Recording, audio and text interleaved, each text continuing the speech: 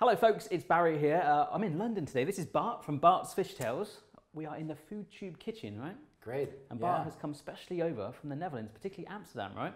And today we're doing an unusual fish taste test, right? Yeah, because I'm traveling the world to find the most authentic fisheries and fishermen. And I know you're not a fully seafood virgin anymore. No. But hopefully this today, If you're after unusual fish, you've come to the right place. Yes, that's Intentional correct. fish pun. So I brought 4 different ones, and I would love to start with this typically Dutch thing, which is raw herring. A raw herring. A raw herring. It's not, well, it has been frozen at sea. Okay. You need to do it because there is a small risk of parasites. But we eat it. That's reassuring. Just the risk of parasites. No, you said it right. I just generally scared. Okay, sorry. That's fine. Typically Dutch, we eat them as a whole. The whole thing straight down? The whole thing straight down. Okay. So this is number 1, Dutch herring. It's quite slippy. I might put the plate down. Yeah, that's a good idea because I also have some onions. And the reason we serve onions with it in Amsterdam is traditionally the fish came from the coast. Yes. And because it took like a few hours, they covered the bad taste with the onion. Ah. So at the coast they won't eat herring with onion. Okay. But off coast they will eat it with onion. So if I don't like this, I can just eat a bowl of onions. Yeah. Okay. So there we go. We do bite. Yeah. Do we bite it at all? Okay. No, oh yes.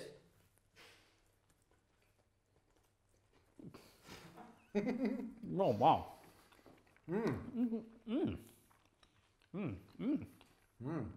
I like that. You like it?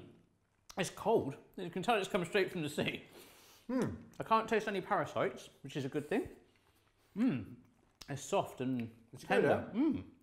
People often are scared because of raw fish, but if it's raw, you taste a real thing of the sea, the siltiness. There's like a depth of flavour. Yeah. I wasn't sure if you wanted me to bite it or if I had to take the whole thing in one, but I'm glad that we could. That's a good start. I'm ready for the second item on the fish platter of this tapas journey. For number 2, we have had the herring. You liked it. Yeah, it was nice. And I'm quite curious what you think of this. This is cod liver. Cod liver. Cod liver. So you like the cod liver oil tablets you get? Yeah. So it's so healthy. This is what people were eating during the Second World War or afterwards in the Netherlands because it gave you so much like energy omega-3s and it's full of. But this is a liver. So I'm eating an organ. I'm being a cannibal. Yeah, you are. And it doesn't look really tasty. No. But I have my opinion. I'm curious what you think of it. Okay.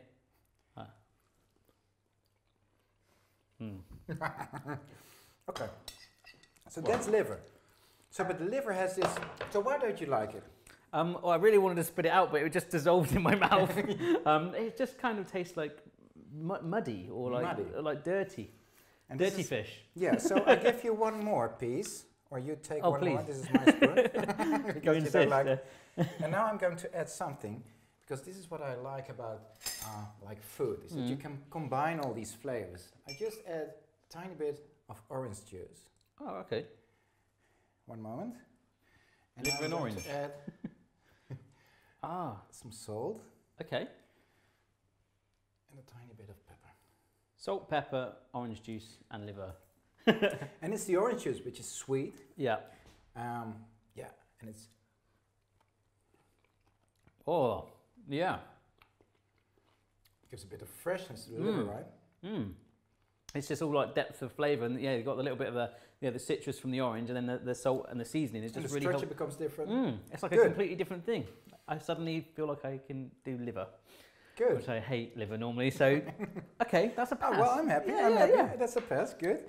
So now we're going to start cooking. We're going to number 3, which are we had the cod liver. Yes. Which comes from here in the cod. Yeah, and we have all the beautiful fillets and the loins. Right. But now we go for the cheeks. I didn't realise fish had Delicious. cheeks. Really? Yeah. Wow. Yeah. So these are. So normally they would be like in here. Okay. Had the cod. So it's on the big fish, so a cod, yeah. Yeah. Well, if you have a big fish, then you have a big cheek, and this is coming out of a huge cod. All coming from Iceland. Yeah. Because all seafood I'm looking for needs to be sustainable. Yep. And the Icelandic fisheries are really sustainable. So actually 3 of these species are coming out of Iceland. Okay. But with the cheeks, I'm going to pan fry them quickly. Oh, nice. Okay. To me, they do look a little bit like frog's legs. I've had frog's legs raw before, and the texture. Yeah, the texture, and the colour. Look, they look like frog's legs. Except so, the 2 legs. There. Yeah, that's it. Yeah, and it's from the cheek of the fish. I'm quite excited about these. I'm looking forward to it. I didn't know that a fish had cheeks. So what I always do with fish, so I start on a high heat because you want to have this crispy layer. Yeah, nice. And then we turn the heat down so you have it still tender, juicy from the inside. Gonna go with a spoon and just pick one out. Yeah. Oh, it's really crispy outside. I can see it from here already.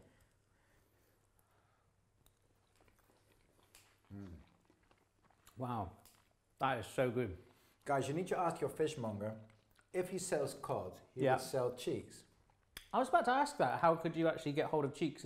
Are they sold in the UK? Yeah, maybe there's no demand for it, so I'm not sure what's happening with it. But well, as you can taste, it's like velvet. Yeah. All these beautiful. It's juicy, tender inside. It's like you see the firm structure. Yeah, I mean it still tastes like cod, but like it's a lot firmer and juicier, and it feels like you actually pay more for that than cod. I would. The flavors are better. Yeah. To be honest. Good. Wow. I think we've got a bit of a corker for the last one. Sea urchin. Pièce de résistance for today. And it's lovely. They're just lovely creatures. They live in rocky surroundings. Yeah. And they're normally quite spiky, right? They're really spiky. And this is to walk. Okay. But also to protect themselves. Okay. Well, not this time. I'm going to have a little feel. Yeah, they're very... It's spiky still and firm. You could like scrub your dishes, washing up with it. It feels like that. Yeah. Okay. And you shouldn't hold it too firm because then it will maybe hurt your hand. So what people love them for is their roe, which is I'm going to show you. You can use the roe in mayonnaise, in sauces, or with your pasta like the Italians do. So you tip in your scissors here in the middle. Oh. And now you cut towards the side. That sounds like card. And then, so how do you say? You make a circle. You cut it around. Cut it around, yeah. Cut it around. Oh, there's a bit of, I do it in the pan. A bit of authentic seawater in there. Or? Yeah. And there we go. And you take out the liquid. And this is where... I was not expecting it to look like that. So this is the roe. It's beautiful. Really? Yeah? This is where people like I'll take your word for it. Some things taste better than they look, right? Yeah, no, true. It looks like toenails. Yeah, so now it's your turn. Okay. Now it's your turn. Bro. So we go in. You go in. You hold it like this. Okay. Yeah. So in here. So, not too deep. And then you move your scissors to the side. Okay. And you make a nice, beautiful circle. Oh, I feel like we're doing like a arts and crafts channel. Okay. And it's really the season right now. So now we're in January, February, March. Yeah. It's amazing. If you go to the Mediterranean coast, you see in all these restaurants, they have the sea urchin on the menu. So we pour the water out, yeah? Yeah. So it's like a delicacy, would you say? Or? Yeah, no, absolutely. Absolutely. I give you just a tiny bit of the roe. Okay. And there we go. Pièce de résistance. Sea urchin roe. Oh, wow. It's a bit earthy, sweet. Yeah. Definitely. There's a real sweetness in it. That's what I liked about it. But if I would have blindfolded you and you taste this, would you taste this as a seafood product? It's salty. It doesn't. Yeah, but it doesn't. I don't feel as much salt as some of the other ones. I definitely get a sweetness in there. It's totally different from all. Yeah. In texture, especially.